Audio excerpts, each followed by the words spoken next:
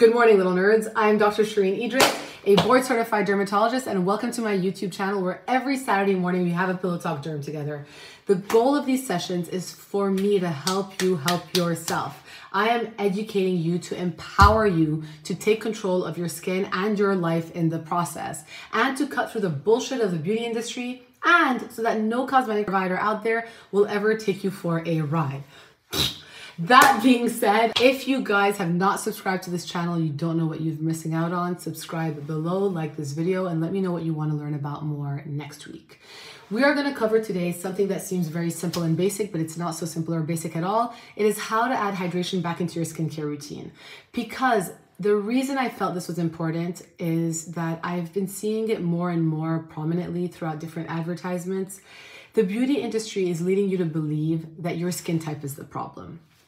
You being dry or oily or having combination skin is not the problem. It is definitely something that you can help yourself with by either adding in hydrating products or taking out hydrating products, but that is not the problem that you are trying to tackle. When you are thinking of what the problem is, there are 5 main types of problems. And I say this based from experience of seeing hundreds of patients, if not thousands of patients a year. I've been practicing for over 10 years and I see patients 5 days a week. Number 1 is discoloration and hyperpigmentation that leads people to looking ruddy and looking tired. And they oftentimes don't even realize it, but the sun damage is done before you're even 20, and it starts to creep out in your late 20s, early 30s. Number 2 is acne and rosacea, flushing, breakouts, etc. Number 3 is wrinkles and fine lines and the breakdown of collagen that does start to appear in your early 30s and faster as you get older and wiser in life. Number 4 is the texture. Do you have scarring? Have you lost elasticity? And 5 is hormonal fluctuations that leads to increased dryness from within. This is not just postmenopausal, it's also post-pregnancy. It's also due to certain medications, and like, let's say you're going through chemo, etc. It can happen due to various different times in your life, but when it hits, it hits hard. So I'm going to focus this video very simply on hyperpigmentation because the visual of the Major Fade line is easy to understand. Full disclosure, these are my products. I made them, I love them. They target discoloration. Within these 2 products alone, you have over 8 or 9 different actives targeting discoloration, okay? This is not a basic serum. This is not a basic moisturizer. These deliver actives to help you get more even skin.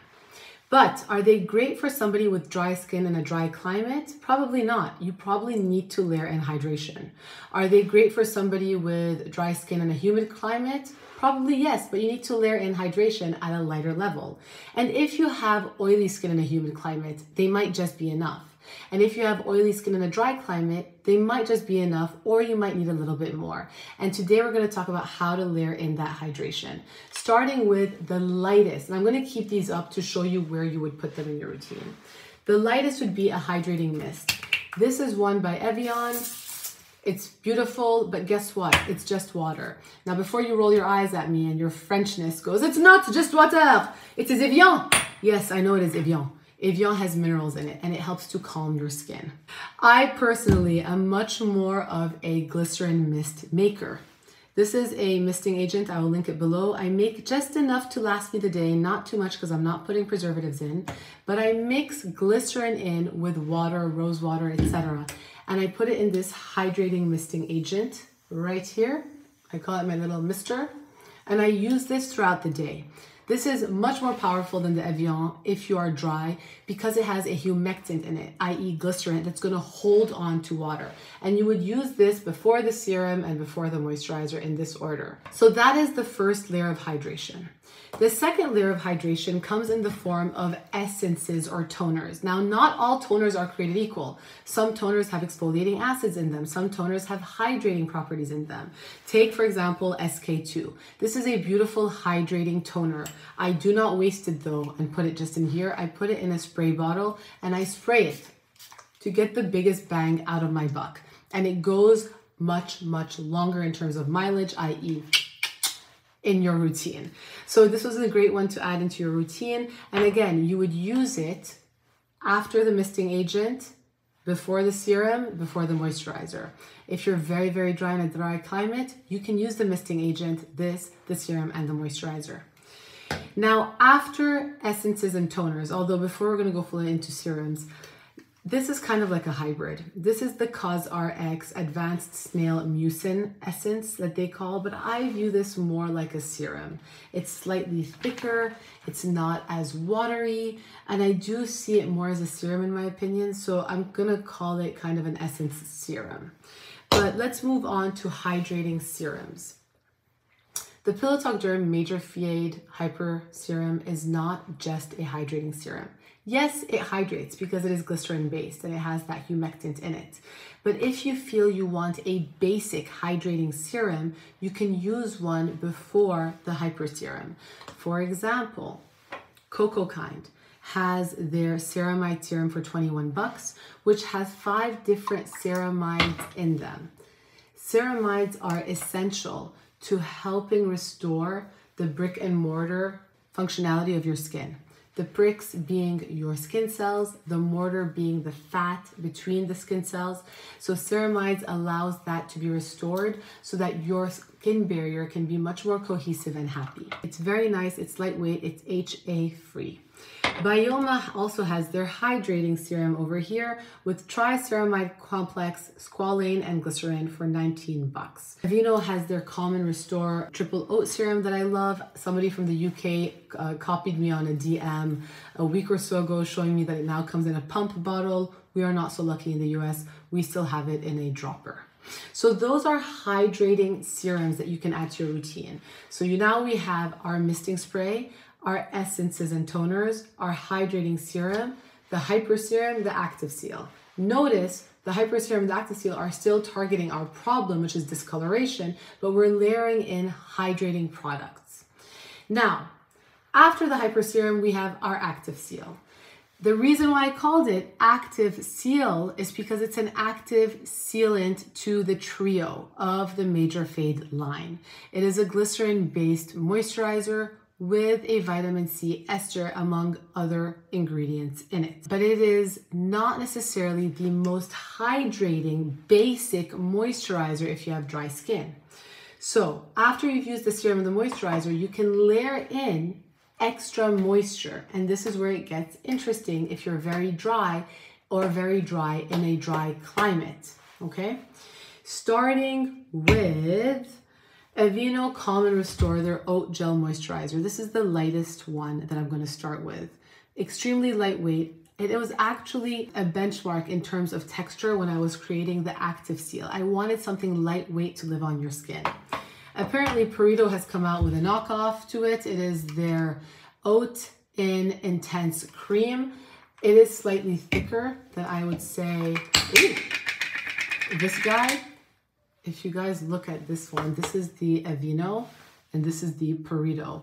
It's slightly thicker, but yes, it does have that nice hydrating quality to it. And it does feel like the active seal feels, okay? It's nice, it's silky, it's smooth. Both of these are the lightest weight moisturizers that you can add after the active seal. And I say after the active seal because I would rather you put the active seal first in order to get the benefits of targeting discoloration. Remember, we're just adding hydration in. So after that, we can go thicker. Jordan Samuel has his Moisture Recovery Cream for $37, which is a really nice, rich shea butter cream. But look how nice and thick this is. She doesn't want to leave my skin, okay? So thick. Look at this, look at this, look at this, look at this, look at this. It's beautiful, and it has squalane, glycerin, and ceramides in it, and it is nice to kind of seal everything in after the active seal. We have Kiehl's Ultra Facial Cream.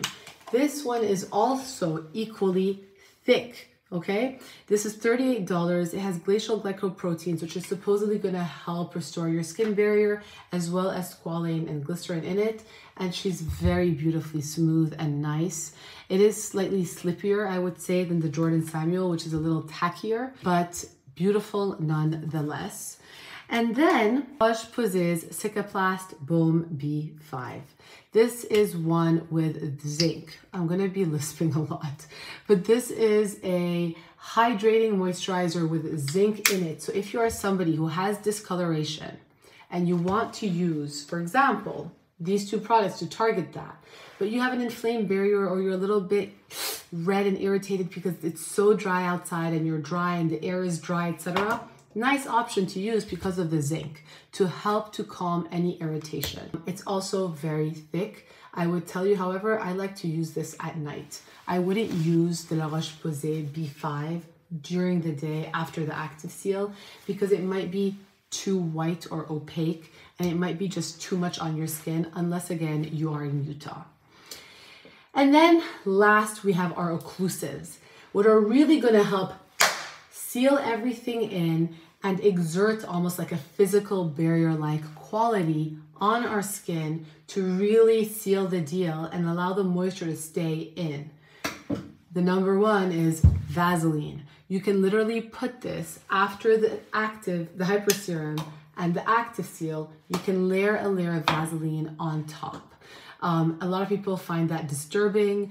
A lot of people were really into it when slugging was a huge trend. I would do it in the winter. The other one I would use in the winter, I'm not gonna lie to you, I'm gonna fall, I almost fell, is Weleda Skin Food on top of my face. Those were all great. But the best of the best, if you're really dry, in a very dry climate, or if you have lost moisture in your skin because now you're postmenopausal or in the postpartum phase where your hormones are dropping, or you're even going through chemo, or if you have an inflamed skin barrier in addition to discoloration and now you're just like red and parched and tracked, say hello to your kids' diaper paste. Triple paste cream. This is literally white petrolatum, which is Vaseline,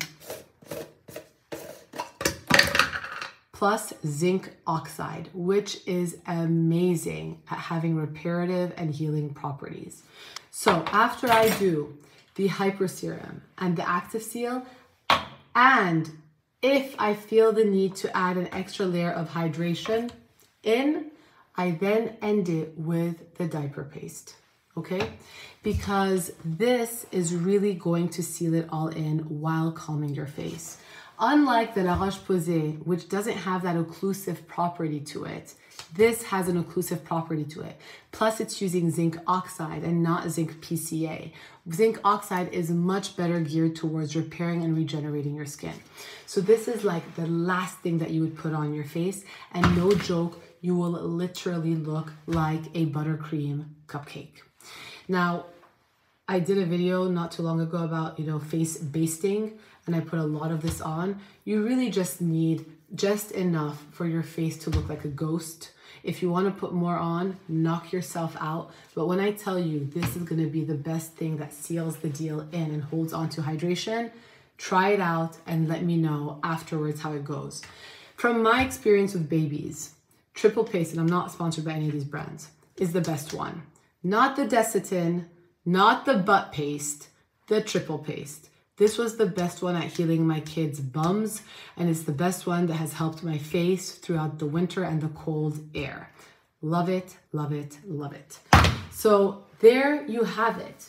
And I hope the visual below has been helpful in following along when it comes to misting agents and essences and toners, to hydrating serums, to hydrating moisturizers, to occlusives. But none of these products are actively targeting your problem. Remember, your problem is either discoloration, acne rosacea, fine lines, wrinkles, texture elasticity, or hormonal fluctuations. And obviously there are more problems than just that, but I was trying to keep it simple by using just 2 products as a good visual, 2 products that are actively targeting a problem as a good visual, in order for you guys to understand how to layer in hydration at different steps in your routine.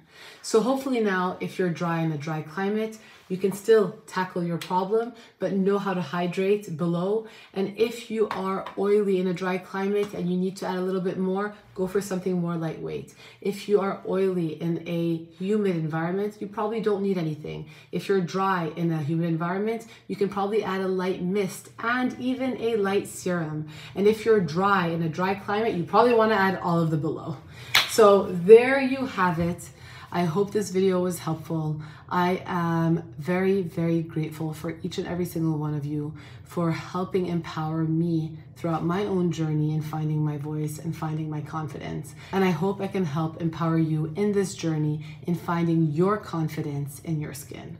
I wish you a beautiful Saturday morning, and I will see you guys next week.